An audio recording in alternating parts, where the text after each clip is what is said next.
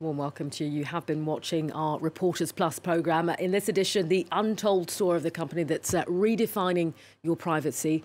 Clearview AI, then, for artificial intelligence, is that New York-based facial recognition firm aiming to collect everyone's faces on the planet.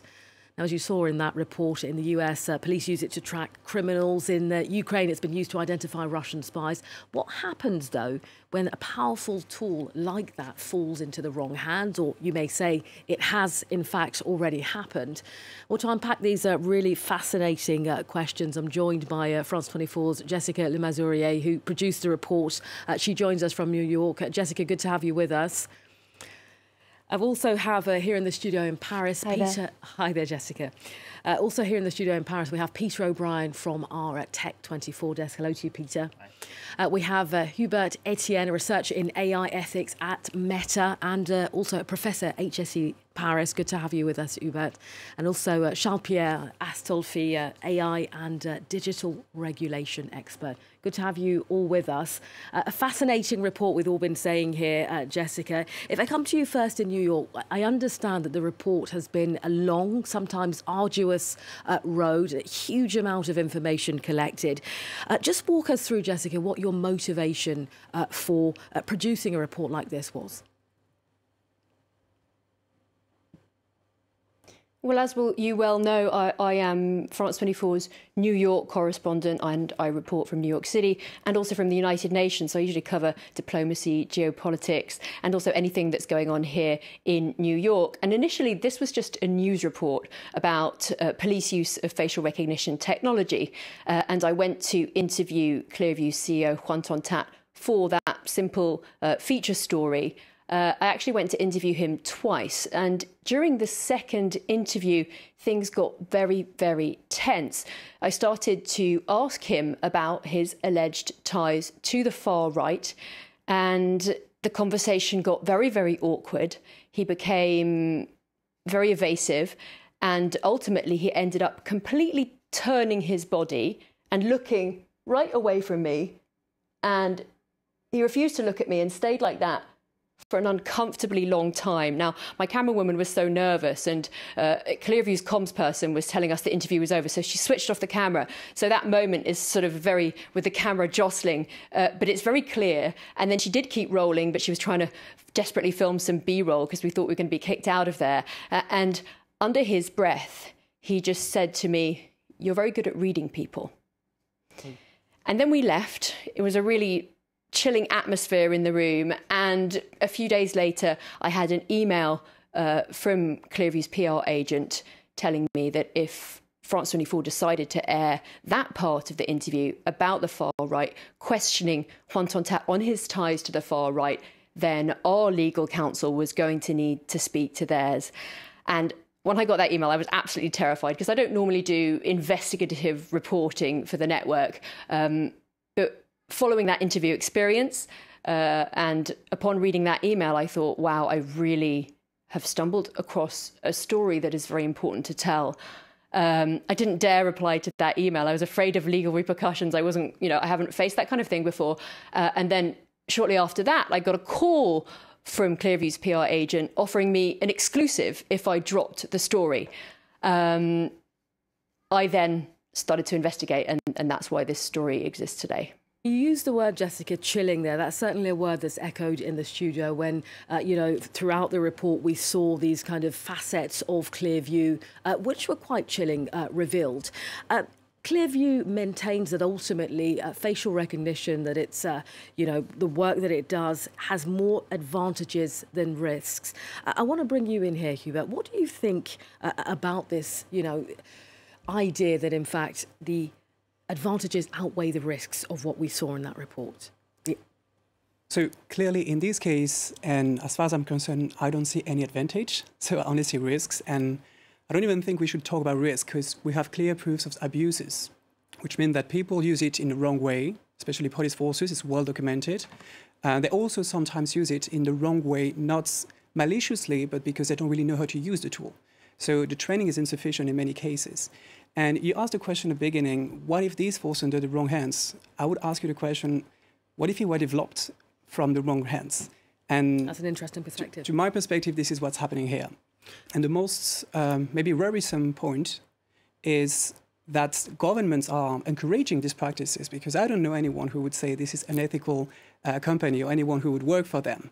But the question is, what happened when a company behaved this way and developed these kind of tools and the government encouraged it by using their tools? I mean, you used the word unethical there, and one of the guests that you interviewed, Jessica, in the programme, Richard A. Clarke, one of the kind of interviewees in the programme says, look, we don't do anything unethical, we don't do anything that's immoral. It's a thin line, though, and again, who measures immorality or what's unethical? Charles-Pierre. Yep. So I agree that unethical might have different definitions for different people, but at least here in the EU, we know that what Clearview does is illegal. It's been fined several times by several countries in the EU because they were collecting this data unlawfully, because you could not opt out of the service, you could not ask to get out of their database. Not even speaking about what's ethical and what's not, it's clearly unlawful here in the EU, and they are still doing their business here. So clearly they just don't care about the law. So why should they care about the ethics then? I mean, Peter, you and I spoke briefly earlier about, what this report does in terms of highlighting the questions that remain unanswered when it comes to Clearview AI. Yeah, one of my big questions is what's happening with the tech companies who sent cease and desist letters to Clearview back in 2020. I mean, they've said, please remove all the images that you have in our database of our users. But beyond that, are we seeing any big lawsuits, any big fights? Not particularly. And I'd just like to rebound on what you were saying, Hubert. Like, yes, okay, maybe governments are, so certainly the US government is encouraging it, but aren't tech platforms like Meta's also encouraging it by having, in the past had everyone's images publicly, and now making it, still having it as an opt-out for people to have their profile as private rather than public. So doesn't that, in a way, open the door to firms like Clearview to scrape all of their images? I mean, that's one of my questions from it. I don't know. It's an interesting point. Well, remember that kind of segment in the film where, Jessica realises there's this picture of her that she didn't post on Instagram that's there. What does an application or facial recognition technology like this do to privacy? Or are we already living in a world where our privacy is so compromised that this really doesn't add a great deal to it? That's a good question. I think we changed. The world was very different. Also, you mentioned the use of facial recognition on Facebook. It was one specific feature and quite controlled also, and it was like a long time ago. So I think we removed it 1 or 2 years ago, but it was in use in a very different context than the one we have today. So the question around privacy were very different from those we see today, and the risk we have. We have much more maturity on this. I'm talking about the world in general instead of a reflection on this. And to get back to your question around privacy, I hope it's not gone. I think it's today that we need to defend it very fiercely, and otherwise it's all gone. But also we should understand that from a country to another, it's very different. You were mentioning that the ethics changes. We don't have universal ethics. Maybe Kant would disagree with that, but we don't have that. The people in Saudi, the people in the US, the people in France or in China, they don't have the same ethics and they don't have the same relationship with the governments. And so, for instance, in China, whatever we may say about them, they have a much higher trust in the government than we do in France or in the US. And that changes the whole context around the question. I think so as well. I mean, if I bring you back in, Charles-Pierre, of course, you're a digital regulation expert. It'd be interesting to know how much social media you use, and do you worry about your images when you look at a report like that being compromised or springing up in places that you never authorised them to be? How worried should we be about this type of thing? Well, I think that you should be worried about being in Clearview database because most probably all of us here already are. That doesn't mean that you should stop using social media or you should go dark. Clearview is like the paroxystic application of facial recognition of artificial intelligence. But there are useful and ethical uses of social media and artificial intelligence systems. So I think you must know the risk when you go out on the internet, when you post on social media, and you should always weigh them. Maybe you just don't care, but you have to know that the risk exists and that you are willing to take it because you consider that it's worth it. Willing to take the risk. Jessica, if I come back to you in New York, in terms of how Clearview has kind of responded to this investigation, did you get a sense that, you know, any of this was being taken on board, the idea that this is, tapping into people's lives and really quite, what's the word? It's allowing people to have no privacy ultimately?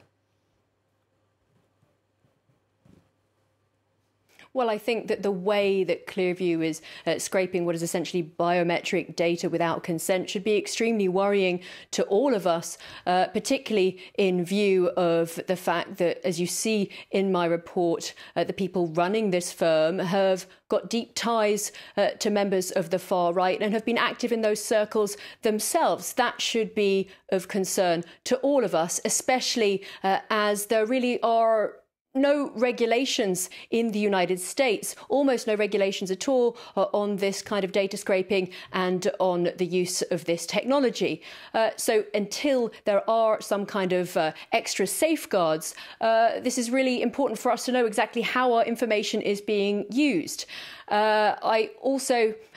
I really just wanted to raise public awareness of what is going on so that we don't sort of sleepwalk into a situation without being aware of how this technology can impact us. I do want to stress that I don't think that facial recognition technology is bad per se. I think that it can be used for many good things. But what I do also think is that we need to really have conversations about how it's used, how it's regulated, how our data is collected. We should really be allowed to give consent for it to be used. We shouldn't just have it taken from us and used in ways that we're not even aware of. I mean, the issue of safeguarding, Peter, was brought up in Jessica's report, calls for safeguarding. What does that look like ultimately? Because the task is absolutely huge. Yeah, well, we've seen bans in countries, and that's one way to approach it. But fundamentally, if you're still being scraped from the internet, there's not much you can do. However, I would say that advancements in generative AI could do two things to facial recognition.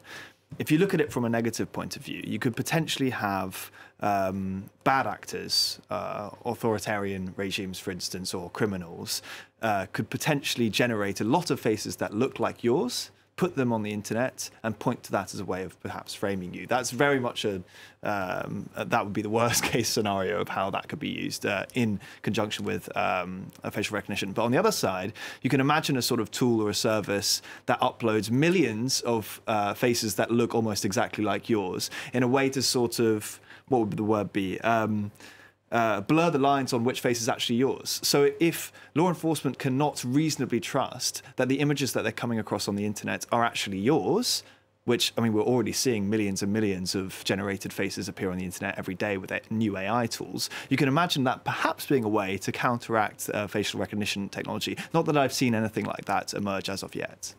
I mean, surely, Hubert, this is going to give rise to, and you touched on it earlier, people being held when, in fact, they're entirely innocent. And, cases like this coming up as we see this facial recognition technology expanded, so to speak.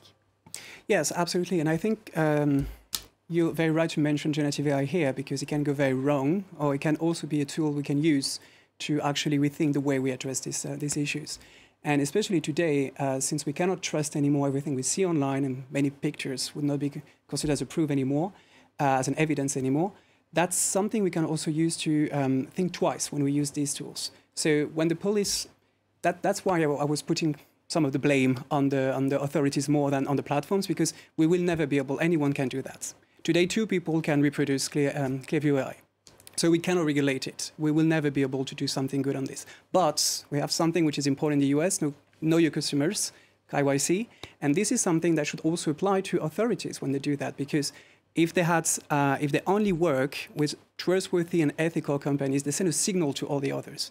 And also, if they implement practices to know when you have false positive, when you have false negatives, how do you audit your algorithms, the algorithms of the people you work with? This is also a strong signal for all the platforms working with them.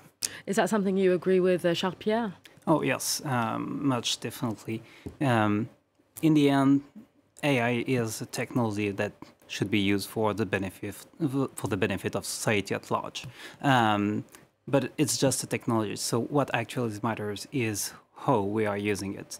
And so the bad ways and very good ways to actually use it. So I think that regulation is required when it comes to AI.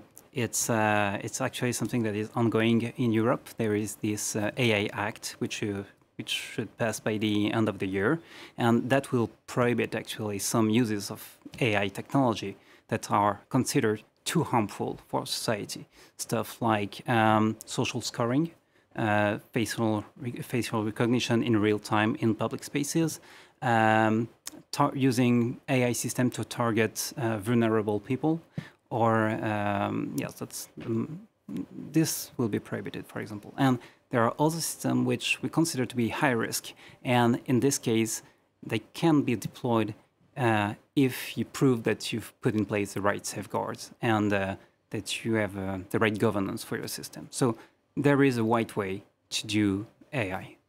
Okay, well, just a very quick answer from you, Jessica, because I know we're running out of time. Will this impact how you live your life, having investigated this for so long? Less or more social media? Or... Is this a question to me? Absolutely, it is, Jessica. I don't really post that much on social media, especially as I have children. I don't like to have their images on social media. I do think, yeah, it will definitely have even more of an impact on me, because I see quite how you can be profiled with this sort of artificial intelligence.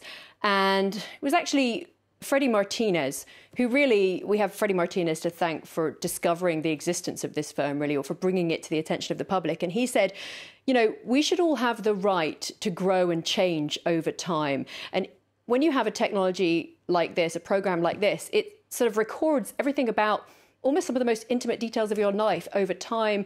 You might be caught in a protest somewhere. A photo will be logged of you in that protest. There may be an image of you walking into your doctor's office in the background of someone else's photo. All these images that could say a lot about your life and how you might change, and they will all be stored in this database, and they can be used, indeed, to profile you. All right, Jessica, on that note, we've come to the end of our Reporters Plus special. I'd like to thank you, Jessica, in New York, Peter here in the studio, Charles-Pierre Astolfi for us, and also Hubert Etienne. Thanks so much for coming in to discuss this facial recognition technology. Thank you at home for watching.